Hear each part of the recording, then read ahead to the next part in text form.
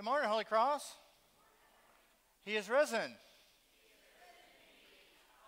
Hallelujah. Welcome indeed to worship here this Sunday morning, what we call the second Sunday of Easter. We had a great Easter Sunday last week and a great Holy Week as well. So thank you guys for all that you do and all your work. Thank the ladies who help with and who do the arrangements and everything that goes along with that.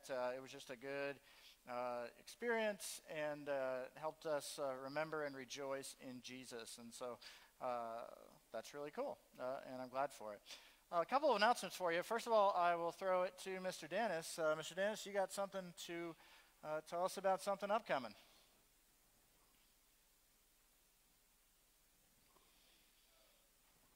Got a mic on? There we go. I just want to give you all a heads up. Going to be planning a few fundraisers between now and the end of June for all the campers going to Camp Lone Star. And we do have one opening for a middle school boy. We had somebody drop out, so that's available if anybody's interested that hasn't had the opportunity. But just as we go through the summer building up to that, I just want to give you all that heads up and just ask for y'all's continued prayers for the campers and the camp success and for spiritual building and such for those kiddos. So Adam and I will still be going with them. It's at June 25th through the 30th. If anybody else is interested, there could be some spots available, so high school or middle school. If somebody's still interested, let me know. I can look and see if those spots are available. So just look forward to those fundraisers, and we appreciate y'all's support. And then too, just want to remind, I'm still doing the young adult class in the old sanctuary on Wednesday nights at 6:30.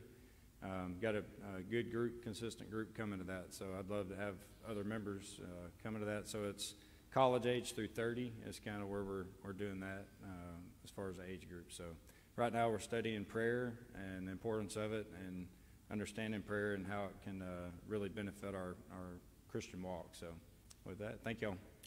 All right, thank you. And as we start getting into that summer time, these things at the end of the year and getting into the summer are all happening. We have Confirmation Sunday coming up, the first Sunday in May. That will be here, but that's really close. It's coming up. So that is then. In June, we have Vacation Bible School. We have opened registration for that, both for our kids and for our helpers and workers and volunteers and stuff. So please be ready for that because it's coming, and we want to really blow it out this year and let it be a great way for us to impact our community here. And so those things are there. And then in July, we're having a week of service here for our high school kids. That'll be in our area, helping out I've got a bunch of stuff lined up. It's going to be cool. So we are there, and summer's coming, and we're excited about the ministry opportunities that we have along with that. So all that said, we've come here for worship. So let's go ahead and stand and greet one another.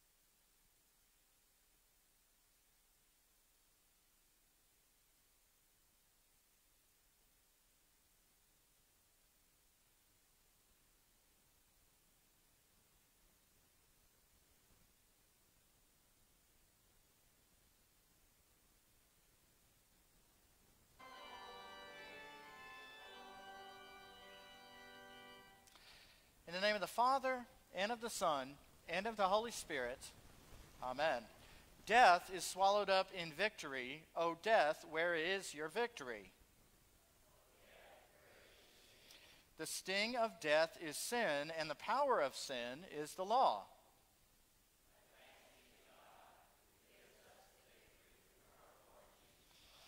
That victory remains ours by a God-given faith and hope. That hope is kept alive as we daily repent of our sins and remain in the promises of God.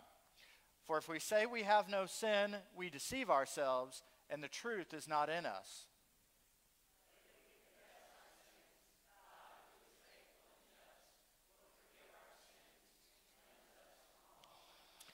Let us then confess our sins to God our Father.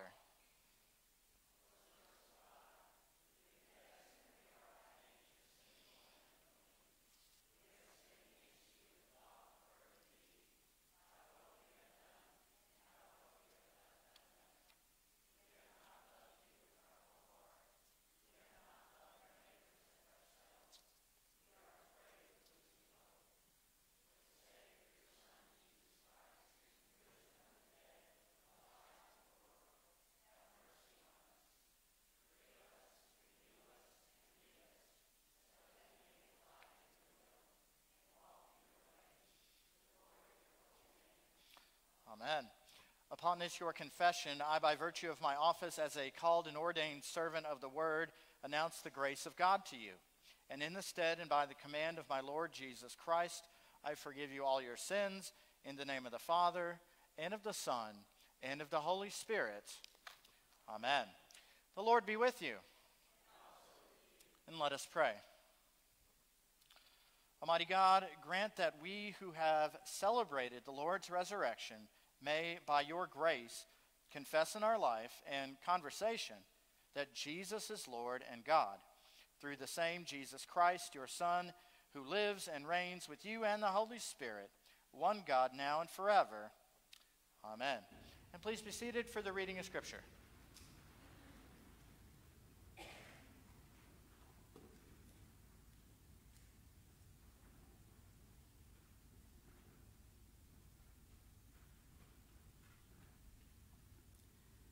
The reading for the second Sunday of Easter is from Acts chapter 5.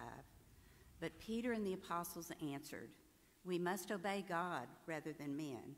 The God of our fathers raised Jesus, whom you killed by hanging him on a tree. God exalted him at his right hand as leader and Savior to give repentance to Israel and forgiveness of sins. And we are witnesses to these things, and so is the Holy Spirit, whom God has given to those who obey him." When they heard this, they were enraged and wanted to kill them. But a Pharisee in the council named Gamaliel, a teacher of the law held in honor by all the people, stood up and gave orders to put the men outside for a little while. And he said to them, "Men of Israel, take care what you are about to do with these men. For before these days, Theudas rose up, claiming to be somebody, and a number of men, about 400, joined him. He was killed, and all who followed him were dispersed and came to nothing. After him, Judas the Galilean rose up in the days of the census and drew away some of the people after him. He too perished, and all who followed him were scattered. So in the present case, I tell you, keep away from these men and let them alone. For if this plan or this undertaking is of man, it will fail. But if it is of God, you will not be able to overthrow them. You might even be found opposing God." So they took his advice, and when they had called in the apostles, they beat them and charged them not to speak in the name of Jesus, and let them go. Then they left the presence of the council, rejoicing that they were counted worthy to suffer dishonor for the name. And every day in the temple and from house to house, they did not cease teaching and preaching Jesus as the Christ. This is the word of the Lord. The epistle is from 1 Peter chapter 1. Blessed be the God and Father of our Lord Jesus Christ. According to his great mercy, he has caused us to be born again into a living hope through the resurrection of Jesus Christ from the dead, to an inheritance that is imperishable, undefiled, and unfading, kept in heaven for you, who by God's power are being guarded through faith for a salvation ready to be revealed in the last time. In this you rejoice, thou now for a little while, if necessary, you have been grieved by various trials, so that the tested genuineness of your faith, more precious than gold that perishes though it is tested by fire, may be found to result in praise and glory and honor at the revelation of Jesus Christ. Though you have not seen him, you love him. Though you do not now see him, you believe in him, and rejoice with joy that an inexpressible and filled with glory, obtaining the outcome of your faith, the salvation of your souls. This is the word of the Lord.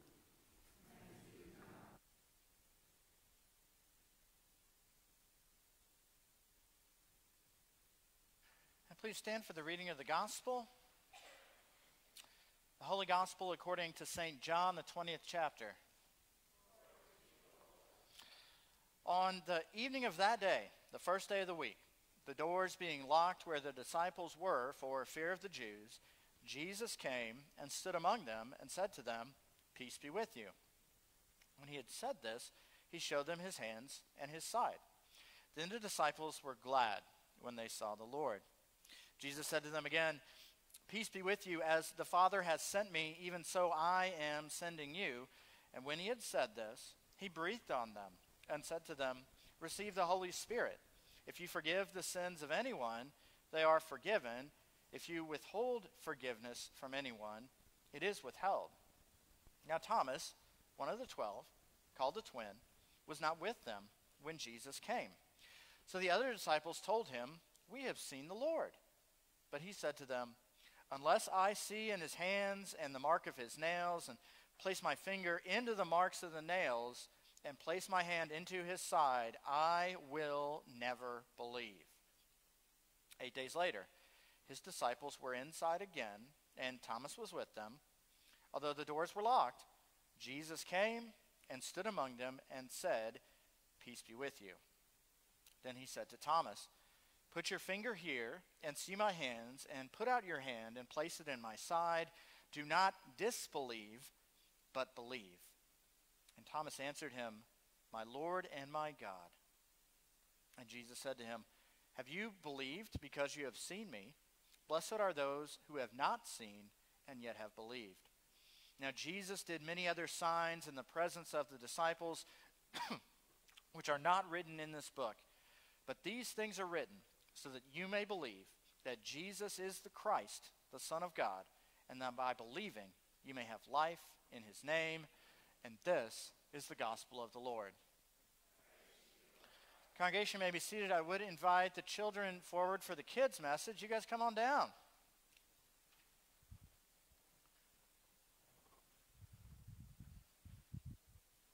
Yeah. Good to see you. Hey, guys. All right, be careful. All right, we got you. Yeah, come on down. Come on down. All right, well, did everybody have a good Easter? Yeah? I got to see, yesterday, I got to see my nephew, Bruce, and I got to give him his Easter basket, which I was really excited for. I was even more excited because since I was giving it to him after Easter, everything that I bought for it was 50% off. That's how to do it. Yeah. But no, man, that was good. It was good to see him. It's good to see family and friends during these special times, isn't it? That's really cool. That's really nice. So I want to share with you a story that I just read, and it's about what happens Easter night. And so that's after Jesus is rose from the dead Easter morning, and he sees a few of the people Easter morning. But then the Bible tells us that the disciples are all together in the upper room, and Jesus came and stood among them. And so Jesus, and this is a heavenly power, that Jesus, even though the doors were locked, He didn't have to open the door. He didn't have to knock on the door. He just showed up in the middle of the room and said, "Peace be with you." And it's not like he was some kind of ghost or something like that, because they could see, I wasn't there, but I think for me, probably the first thing that I would want to do when I saw Jesus is I would want to give him a hug. And I would want to, kind of put my hand on his shoulder and make sure he's really there, right? Because it's an unusual thing. So I'm guessing that the disciples did some stuff like that too. But there's one of the disciples who's not there, and his name is Thomas, and we talk about him every year, the week after Easter, because Thomas said he wasn't there the first time, and he said, "Look, unless I see Jesus myself, and unless I touch him myself, I will never believe." Okay? And what the Bible tells us, though, is Jesus came another time when Thomas was there, and kind of the same type of thing happened. And then Jesus told Thomas, and even though nobody had said anything about what Thomas said to Jesus, he knew because he's Jesus. And he said, "Thomas, come over here." And he says, probably up here is where it was. "See where they put the nails, and see where they did the spear in my side. Don't disbelieve, but instead believe." Yeah, we don't know for sure. It's the same word. It's complicated. I'll tell you more about it when you're older. But one of the things, though, that Jesus said that's really neat, because Thomas sees what happens, he feels bad for doubting Jesus, and he looks at Jesus and says, "My Lord and my God," which is one of the best confessions in all of Scripture that we have of Jesus being God. And then Jesus says something that really helps us. Jesus says, "You believe because you have seen. Blessed are those who have not seen and yet have believed." And the reason that's really important for us is that we're not old enough that we were around when Jesus was here, are we? Nobody that you know is. Okay? So, anybody who you look at, anybody who you talk to, anybody who's teaching you, they weren't here when Jesus was here. But we still believe in Jesus. Because Jesus says, and he says it to Thomas there, "Blessed are those who have not seen," that's us, "and yet believe." And so we can believe in Jesus. And our friends and our parents and grandparents who are here, they believe in Jesus even though they haven't seen Jesus. And so that's one thing that we can remember and take away, is that we don't have to be like Thomas and doubt Jesus, but instead we can believe in Jesus. Do you believe in Jesus? Yeah, I do too. Most of the people here do, I'm sure, okay? So, even though we haven't seen him with our eyes, we know that Jesus is real, and we are blessed because we believe even though we haven't seen. Okay, let's pray. Dear Jesus, thank you for rising for us. Thank you for showing yourself to Thomas. Thank you for blessing us. We love you, Jesus. And all God's people said, Amen. All right, thank you guys so much. Y'all can go back by your families, careful, and we will sing.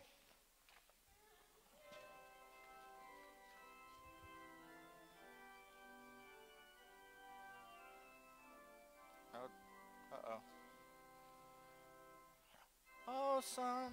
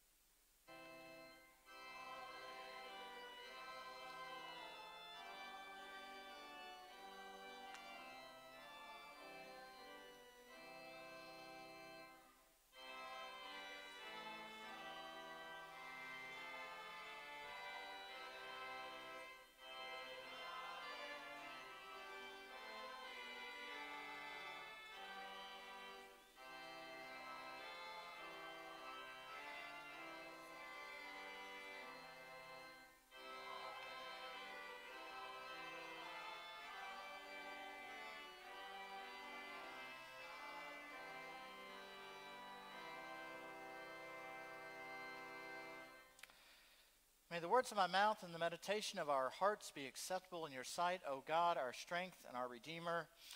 Amen. I want to look at this passage from John chapter 20 that talks about when the disciples were together on Easter night. I mentioned the story of Thomas to the kids. I want to focus today on mainly that first meeting where Thomas wasn't there. Now, as we look at that and look at the details of that particular story and that historical event, just a quick reminder of some of what we're dealing with when we look at Scripture. We have the Bible. It is 66 books, 39 in the Old Testament, 27 in the New Testament. So today we're reading in the New Testament. There are 4 Gospels, Matthew, Mark, Luke, and John, that give us a picture of the life of Jesus. Then there's 21 letters. They explain to us the meaning of Jesus in our lives. There's one book of the history of the early church. That's the book of Acts. It's kind of Luke part 2. They're both written by Luke, but it gives us that church history lesson. And then the last book of the Bible, the Revelation of St. John, that is a book of prophecy. Now, we have these different genres of Scripture and of the types of books that are in the New Testament, but I'll tell you, all of them, the central point is that Jesus is alive. That is the living reality in the universe then and even today, that Jesus is alive. Now, we're going to encounter Jesus here in his first appearance to these terrified disciples. And we'll ask, how did the risen Jesus act? What did the risen Jesus say to them in here, their first encounter with him for most of them? So we'll start looking at that in chapter 20, and we'll just kind of work through this short section here. Chapter 20, verse 19. On the evening of that day, the first day of the week, the doors were locked where the disciples were for fear of the Jews. Jesus came and stood among them and said to them, "Peace be with you." So the evening of Easter Sunday, Mary Magdalene had encountered Jesus earlier in the day, Peter and John as well. He now, in the upper room, we have 10 disciples at once, but for whatever reason, Thomas is not there. We don't know why. We just know that he's not there. And it gives us some details of what's happening here. First of all, we read that the doors are locked. And that, as I mentioned to the kids a moment ago, Jesus did not have to knock. He did not have to open the door. They did not have to open the door. Jesus was just there. And he wasn't a ghost. He showed them his hands and his side. And he, you can touch, you can see. This is a physical body, but not exactly like ours. It's kind of this thing where it's the same, yet it's different. That's the resurrected Christ. And so, we're there now with the disciples. Here's one thing I'll tell you about your life. When we consider this and we consider Jesus' presence here with them, Jesus can go where nobody else can go in your life. He can go places a counselor can't go, that a doctor can't go, that a lover can't go. There's places in your heart where Jesus can go that they can't. And he certainly shows up here in a place where he's not supposed to be able to be there. Okay? There is nowhere, there's no part of you, there is no depth of personhood that Jesus can't penetrate. And he's the only one who can do this. He's the only one who can get in there. And so, we've got all these complex layers of our lives. That's certainly the case. And there's stuff about it that we don't understand. Here's the good news. Those things that you don't understand about life, that is all familiar territory to Jesus. So, Jesus shows up. It tells us, though, that they were afraid. They were hiding. Now, sometimes we give the disciples a hard time for this. I think this was a totally understandable thing for them to do. We had this violent, attack that had taken place on Holy Thursday night where Jesus was arrested, and they kept him up all night, and the show trial, false witnesses, the whole deal.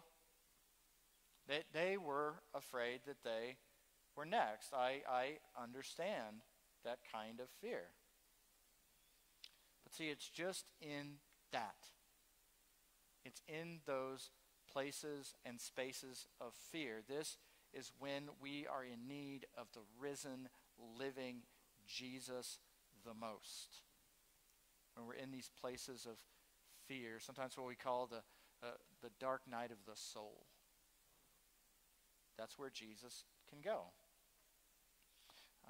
And so, it depends. You know, whatever it is that you are going through, and it plays out differently in different people's lives. You know, maybe you've got a fear that you won't fulfill your obligations. Maybe you've got a fear that your kids and your grandkids are making bad decisions. Maybe you have a fear that they are going to drift away, to fall away from saving faith in Jesus. Maybe you're scared of having failures at work or in other places in your relationships. Maybe, well, we'll see next week, right? Maybe you're afraid that you're not going to have enough money to pay your taxes.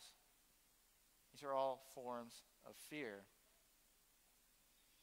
And Jesus comes, and Jesus says, I come into my own when you are afraid.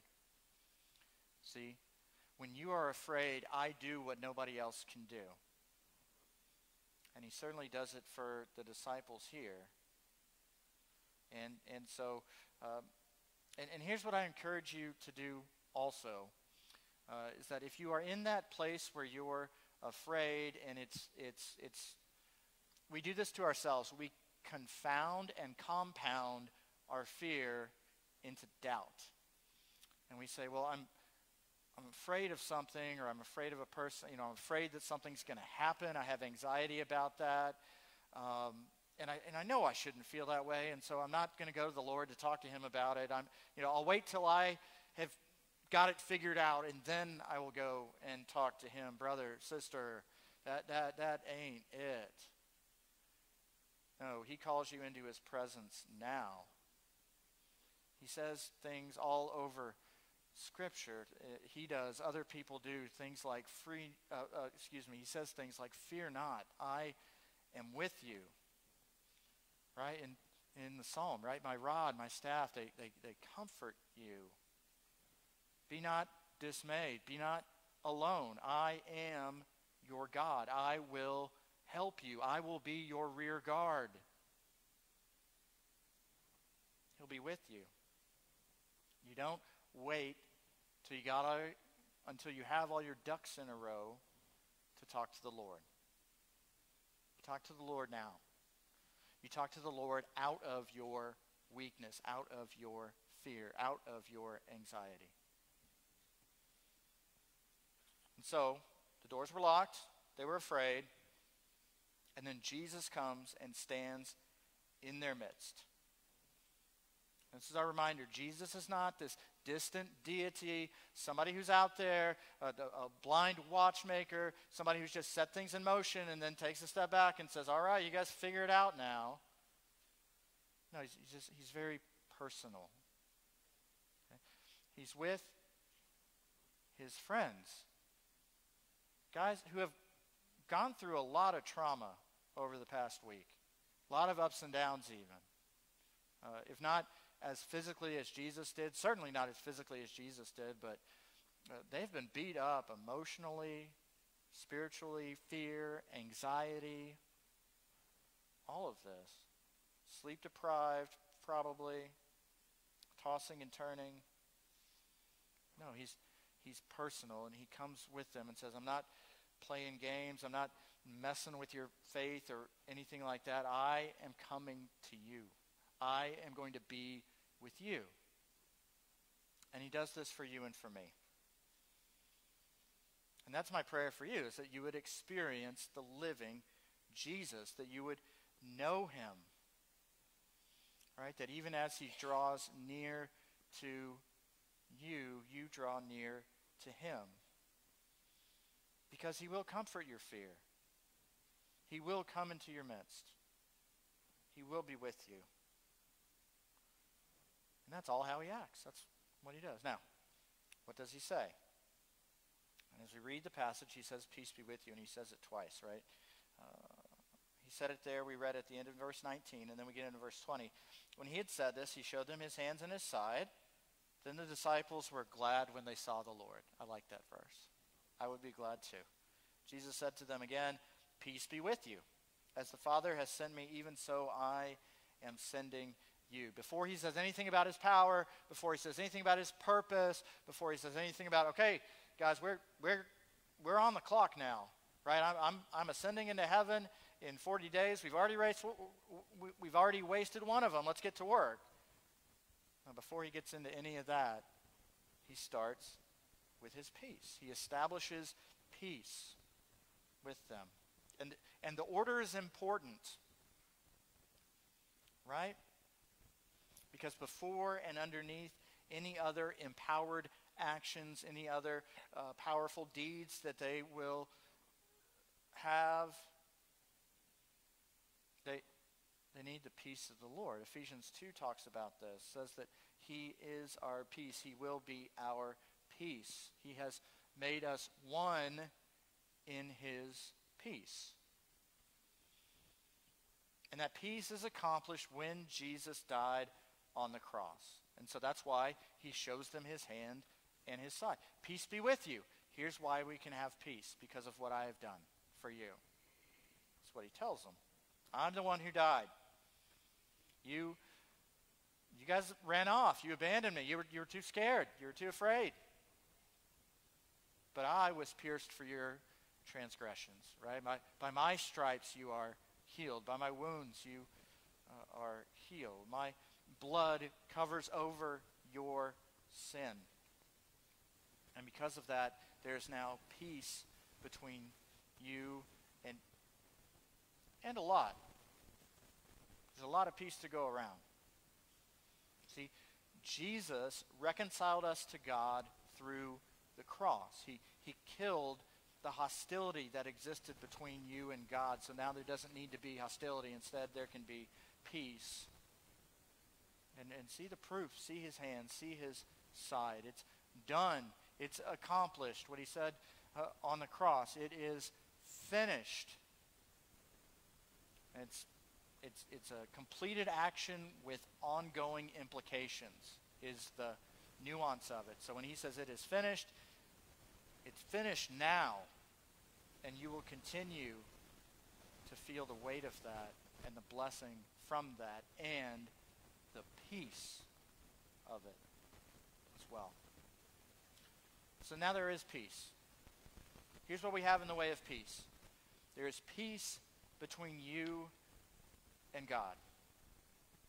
I'll say this first. There's peace between you and Jesus. Right? Jesus is your friend. Jesus is your helper. He's not a judge.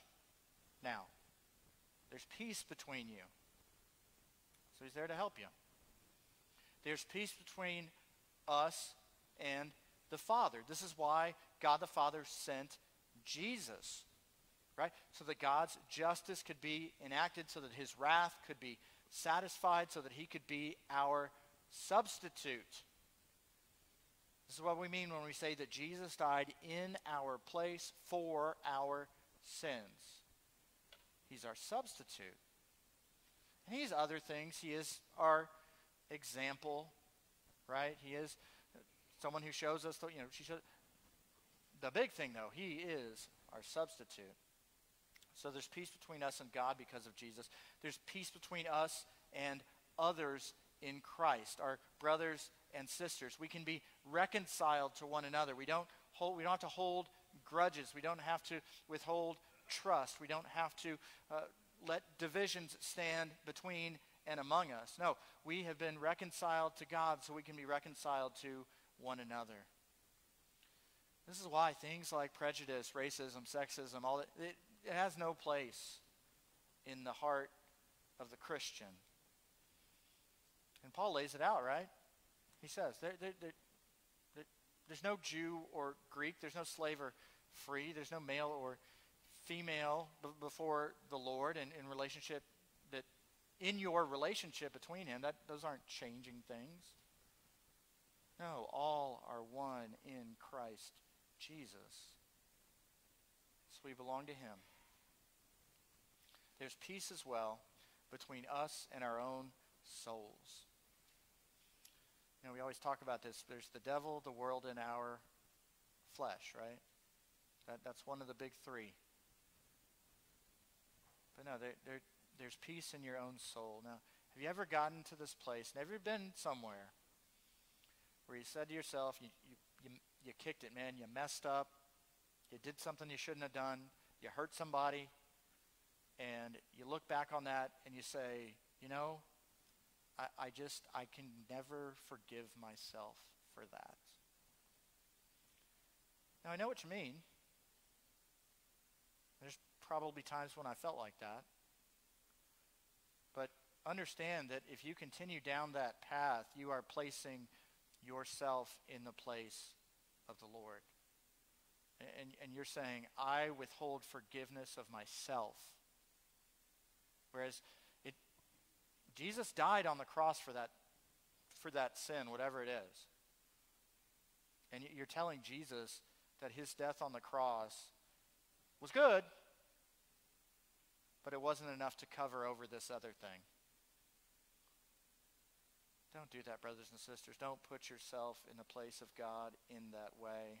That's what Good Friday is for. It reconciles us to him. He draws us to himself. He gives us peace. So, you know, you have some of that. You have some of those past sins. And they pop up from time to time. A lot of times it's the enemy trying to make you feel guilty and to draw you away from the Lord. Because the more you're focusing on yourself, the less you're focused on him. So reject that. There's peace between you and your own soul. And someday, in God's time, he will take all evil and he will cast it into outer darkness.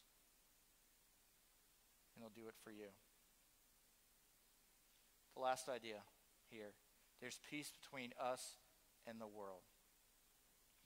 So, we're here. We do live in a sinful, fallen world. But understand and know that Jesus is going to return to make all things new. And we'll have a new and renewed creation, new heaven and new earth, where the things that prevail will be peace and righteousness. And King Jesus will be seated on the throne, and we will give praise and honor to the Lamb. You hear that and say, well, how do I get that? You receive it, or you walk away. You receive it or you walk away. He welcomes you. He invites you. He is your peace. The Scripture tells us to all who received him, who believe in his name, he gave them, he gave you, he gave us the right to be called children of God. That's what John 1 says.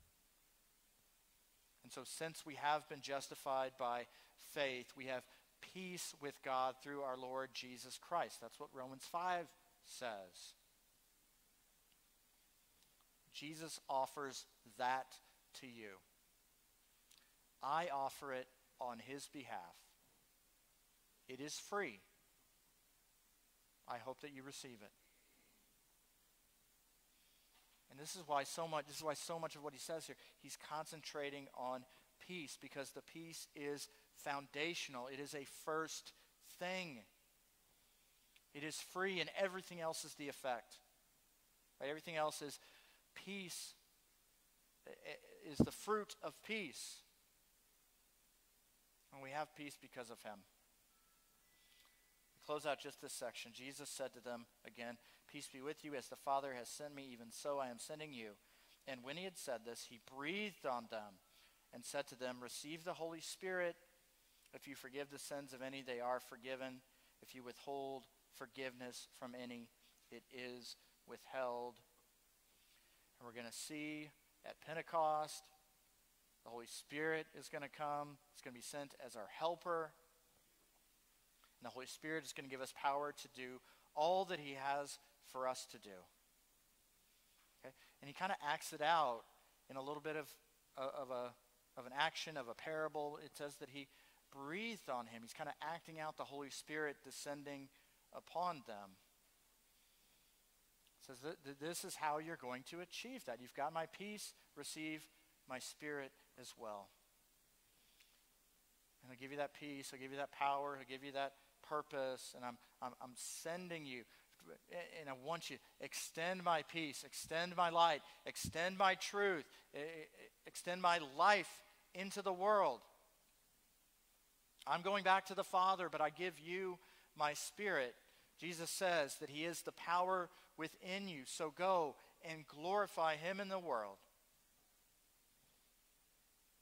Our purpose. We talk a lot about our purpose, right? What's our purpose here? In the peace of God, by the power of God, to do the will of God, for the glory of God, and for the good of others. That's what you're here for, brothers and sisters. Let's go and do it. There is peace between you and God. You are an ambassador of Christ. You've been reconciled to him. Live it. Tell others the same. Receive his peace. Receive his power. Receive his purpose. And know that he brings you forward and proclaims his love and peace into your life so that you can do it as well. And it's for his beautiful name. Amen. We'll now worship the Lord with our offerings. We'd invite you to fill out those communication cards as well so that we know that you're here, and we'll do that now.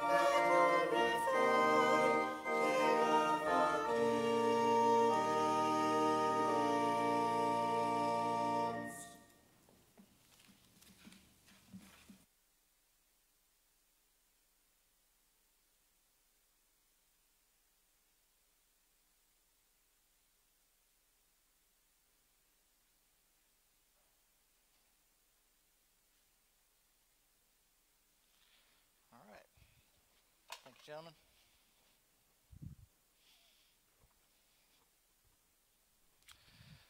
We'll continue with the creed and the prayers and then go into our communion liturgy.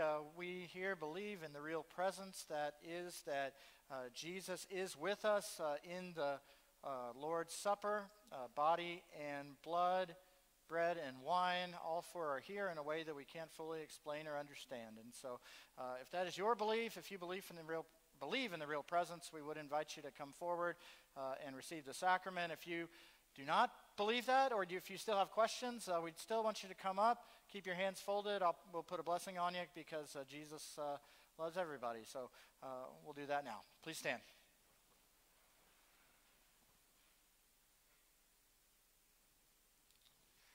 We confess our faith in the words of the Apostles' Creed. I believe in God the Father Almighty,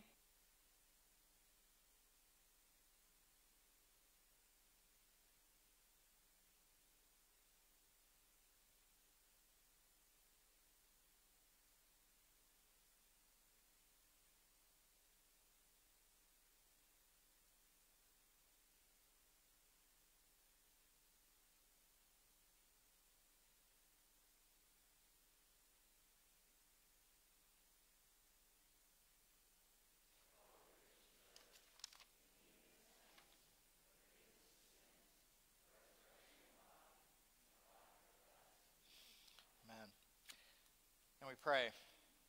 Lord God, in the glorious joy of our continuing celebration of the resurrection of your Son, our Lord, Jesus Christ from the dead, we give you thanks and sing your praise. By his death he destroyed death, and by his rising now gives to all who believe the gift of eternal life in the forgiveness of our sins. Help us to walk with the certainty of a living hope of the eternal life of the world to come. Lord, in your mercy, give boldness to your whole church throughout the world that your servants, especially your pastors and teachers, proclaim the resurrection of Christ to all people as the objects of your love. Lord, in your mercy. Lord God, save and defend our country. Give wisdom and compassion to all in authority, that they may serve all people with justice and provide for the maintenance of peace. Lord, in your mercy. Lovingly embrace all who gather to celebrate the remembrance of the most glorious death and resurrection of your Son. Increase faith and hope in the hearts and minds of all who call upon you, especially all who are in trouble, sorrow, need, sickness, or any adversity. We name, Lord, those in our hearts now under doctor's care, soon to be having surgery. Lots of folks, Lord, who we bring before you. For Charles and Rachel Dubose, for Jesse Wheeler, Wayne Halbert's dad, Eris Becker, Walter Perryman, Diane Hubel, O.W. Withrow, Conleth Shione, Michelle Marley, Ron Landry, Gavin DeLotte, Janelle Kapler, Tavon Perry, Lola Rice, Amy Reed, Pastor Casillas, and those, Lord, who we name in our hearts. By your healing grace, defend us from every evil of body and soul. Lord, in your mercy, we commend to your mercy, O Lord, all your servants who have departed with the sign of faith and now rest in the sleep of peace. Grant to them your mercy and everlasting peace. And on the day of the resurrection of all flesh, grant that we and all your servants of the mystical body of your Son may together be set on his right hand and hear his most joyous voice, saying, Come, you blessed of my Father, inherit the kingdom prepared for you from the foundations of the world. Lord, in your mercy.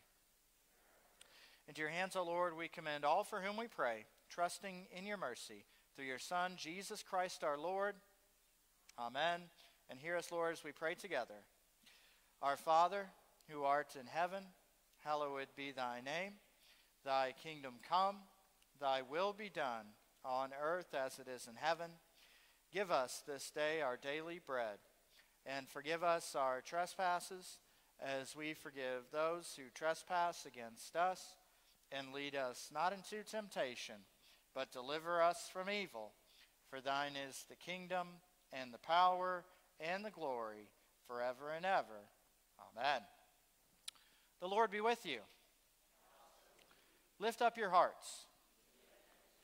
Let us give thanks to the Lord our God. It is truly good, right, and salutary that we should at all times and in all places give thanks to you, Holy Lord, Almighty Father, everlasting God, and most especially are we bound to praise you on this day for the glorious resurrection of your Son, Jesus Christ, the very Paschal Lamb, who was sacrificed for us and bore the sin of the world. By his dying he has destroyed death, and by his rising again he has restored to us everlasting life. Therefore, with Mary Magdalene, with Peter and John and Thomas, with all the witnesses of the resurrection, with angels and archangels, and with all the company of heaven, we laud and magnify your glorious name evermore, praising you and singing.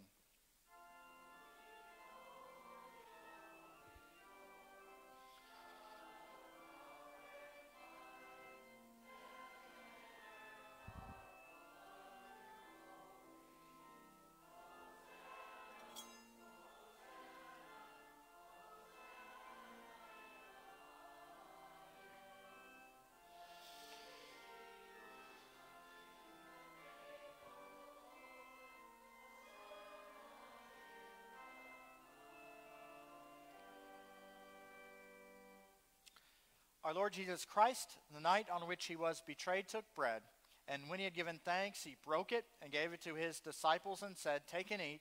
This is my body, which is given for you. Do this in remembrance of me." In the same way also he took the cup after supper, and when he had given thanks, he gave it to them, saying, "Drink ye all of it. This cup is the New Testament in my blood, which is shed for you for the forgiveness of sins. This do as often as you drink it in remembrance of me. And the peace of the Lord be with you always." Please be seated.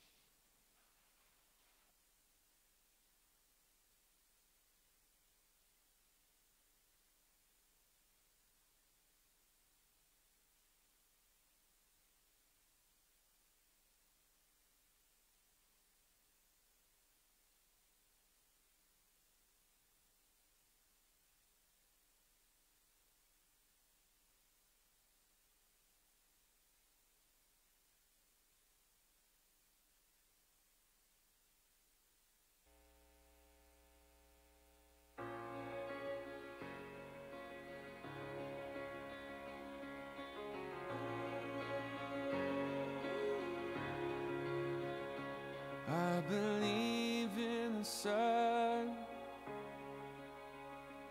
I believe in the risen one. I believe I overcome by the power of his blood. Amen. Amen. I'm alive because he lives. Amen. Amen. Let my song join the world that never ends because he lives.